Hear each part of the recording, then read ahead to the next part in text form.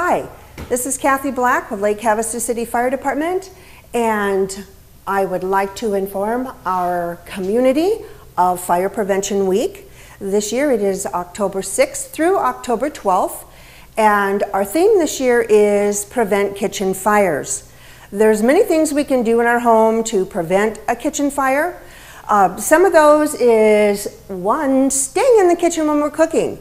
Don't go off to go work on that computer, watch a TV program, or even go in another room and talk on the phone. It's very important that you stay in the kitchen. It does not take a large amount of time for a kitchen fire to occur, and when it's unsupervised, that is when it can get really big and completely out of hand.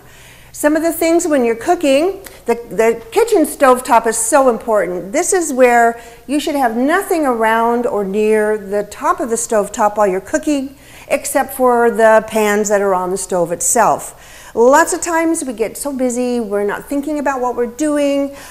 Dish towels, paper towels, any combustibles should be away from the surface of the stovetop. Utensils, the same thing. They are plastic, they will burn, they will melt. Keep them a good distance away from the stove top.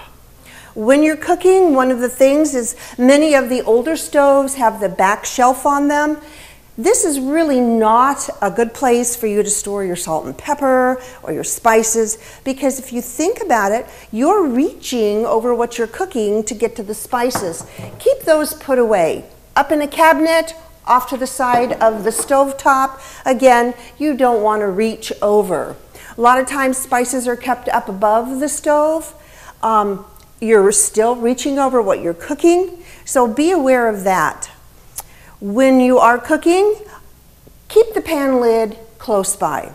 This is the best way to put out a pan fire on top of the stove. Take your lid, slide it on to the pan, turn off the heat, and leave that pan alone until it cools down. Many times people think water's going to put out the fire, but when you throw water onto a grease fire, it expands the grease, it actually causes it to explode, and it will shoot flames to the ceiling, start a kitchen fire that way. Don't try to carry that pan of hot grease. You may trip and spill it. It will spread the fire to your counters, or worse yet, down the front of you. Put a lid on it, turn off the heat, and let that pan cool down. Try to get in the habit of cooking with that pan lid. I know it's not always easy to stay in the kitchen when you're cooking. There's other things you have to do. Maybe go to the laundry room, swap out the laundry. But if you do need to leave the kitchen for any reason, take something with you. I know it looks a little weird walking around with a spatula through the house. That spatula is going to be your reminder that you have something cooking on the stove.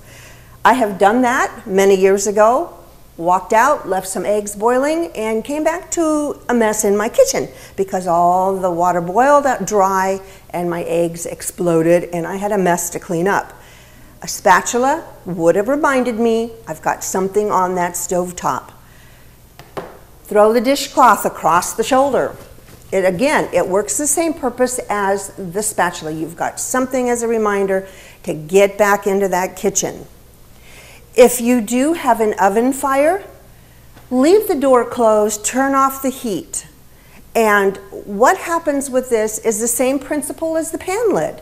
You're taking oxygen away from the fire will go out. Same with a microwave. If a fire occurs in your microwave, leave the door closed, turn it off, and please call the fire department. Let us come out. Let them check to make sure that the heat has not extended to the walls of where your oven might be, or your microwave is encased in the woodwork of your kitchen. Have them come out and check it out. Make sure that the heat's not extended to the wood of your kitchen. Another good suggestion is a kid-free zone. Keep a zone around 3 feet from the kitchen area where the kids are not, where the children cannot come in and be under your feet. The worst thing would be lifting up something hot, moving it to the sink, and stumbling over the children or even your pets. Many people do forget that pets get under your feet. So keep that safe zone in your kitchen.